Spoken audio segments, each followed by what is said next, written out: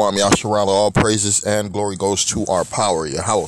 By Hashem Yahushai, by Hashem Rakak Kwadash, double honors to the apostles of Great Millstone and salutations unto the legmen feeding the sheep of Yahweh by Hashem Yahushai with this truth, man, with this great gospel, the knowledge and the edification coming out the Holy Scriptures. And this video is called The Replacement. The replacements, man, because you gotta realize in this society, man, you so-called Negroes been public enemy number one to the so-called white man. To the so-called white man. The white man whose real biblical name is Edom. And not just you Negroes, you Hispanics, you Native Americans. And Esau's main thing is a divide and conquer spirit. Infiltration spirit. He likes to set up people in different organizations that's really there to do his agenda. Because at one time, you got here all the way to the left, you got Jesse Jackson and you got Louis Farrakhan.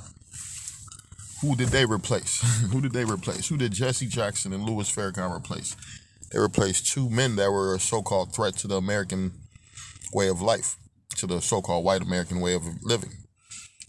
Jesse Jackson replaced Martin Luther King, somebody who's on the watch list, and then Farrakhan replaced who? Malcolm X, another man who was on the watch list. Both of these men were hated by so-called white people. But now, who did they replace? Their replacements are some of white people's favorite people to go to. You got pictures of Farrakhan with the so-called Jews. Farrakhan is the go-to guy for CNN. Anytime these crackers want an opinion, they go to Farrakhan or they go to Jesse Jackson. So you got to realize in this society, they love these people, man. Esau, this is Esau's replacements for people who are a so-called threat to him. Who's a so-called threat to him and who was a threat to him? Martin Luther King, Malcolm X, because of what they were talking about. And at the end, what did Martin Luther King say? He said, I feel like I'm leading my people into a burning building, something to that. In other words, I'm sending my people clear the fuck off, telling them to be hand in hand with this devil, man, because that dream was not his dream. Them speeches was written for him. And the scripture talks about all that dreaming shit, that dream spirit. There ain't no spirit to follow, man. And if you're a threat to this man in this society, man, he's gonna try to replace you. He's gonna try to slander your name, make you look evil, just like they do with the so-called black Hebrew Israelites. Defamation, destroying the character, make us look like we're terrorists. Same thing they did with Malcolm X, Martin Luther King, made them look like the bad guys in the face of the so-called white people. And all they wanted was, they wanted their rights. All they wanted was their rights and an equal opportunity to be free. To get the same opportunity the so-called white man had. That's all they wanted. That's all they wanted, and they got killed for it. They got killed for it, man. Let me read this right here. This is the book of, and we don't want no fucking equal opportunity, man. We don't want none of that. We want you Edomites in shackles. We want you Edomites on the bottom. That's what we want, man. We want you heathens to go on the bottom, because that's the future. The scripture says it plain and clear. He that leadeth into captivity shall go into captivity.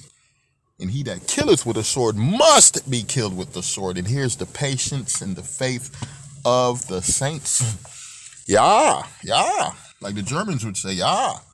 Isaiah 59:15.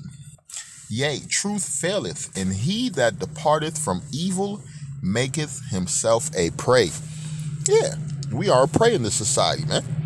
If you're saying anything against the establishment, against the elites, against their system, you will become a prey in this society, because this man has a plan. It's called the NWO, New World Order, with everybody underneath his subjection. That's what they want. All that free thinking shit, no. All that accumulating a bunch of money and you controlling your money, no. This man want to have full control and authority over everything. He want to know when you wake up. He want to know how fast your heart is beating.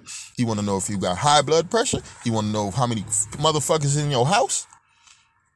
He want to know your financial situation. He want to know your educational situation. He want to know everything about you, man. He want to turn himself into a god. He want to control your whole existence. That's what he want to do. And now it's us speaking and warning our people about this system that's about to be set up and not to partake in this MOTB. We done made ourselves a prey. And read, yea, truth faileth, and he that departeth from evil maketh himself a prey. And the Lord saw it, and it displeased him that there was no judgment. And we're displeased too, because we're waiting for the judgment of the heathen and the judgment of the Gentiles and the judgment of who? The wicked, which is the Lord's sword. Romans 10:2, it says, for I bear them record that they have a zeal of the Most High, but not according to knowledge. That was the problem with X and Malcolm got X and somebody knocked the crown off Martin Luther King's head. These niggas was too much into their so-called false religions.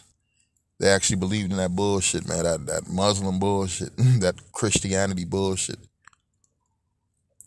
I call them the faiths of no value, man. You see how far Christianity got the so-called black community. Most of these kids getting killed, their parents are what? Christians. Their parents are hardcore Christians in these churches, man. Look at these Muslim dudes. What is the purpose of a so-called black Muslim, a nation of Islam? What nation is called Islam? Jake a joke. Jake a joke. Let's go to this right here. This is the book of Romans 10:1.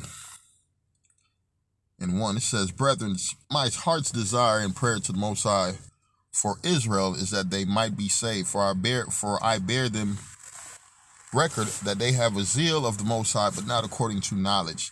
For they being ignorant of the Most High's righteousness, Malcolm X, Martin Luther King, they were ignorant of the Most High's righteousness and going about to establish their own righteousness. Wasn't Malcolm X trying to start his own religion, so-called branch of Islam shit? Right? That doctrine Martin Luther King was teaching, that wasn't according to the scriptures. About to establish their own righteousness, have not submitted themselves unto the righteousness of Yahweh. For Mashiach is the end of the law of righteousness to everyone that believeth, man. And what if some does not believe? That's their problem. The word is still the prophecies are still gonna come to pass.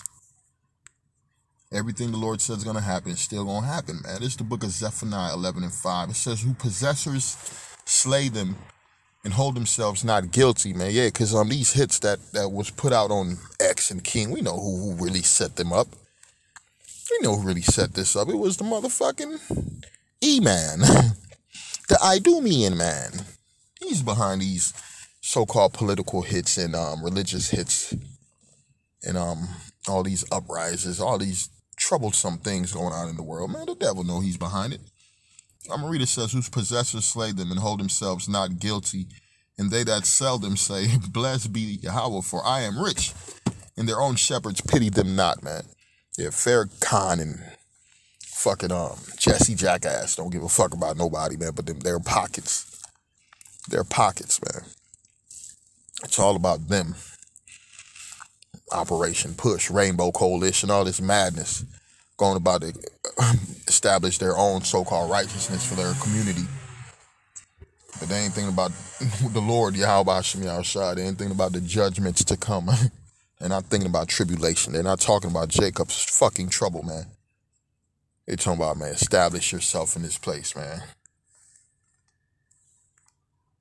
I'm gonna read it again. Whose possessors slay them and hold themselves not guilty. Yeah, because they done got a nigga to do it for them. That's the new way of Esau kills the possessors, slay them now. The possessor ain't got to do it. He'll get their own people to do it for him.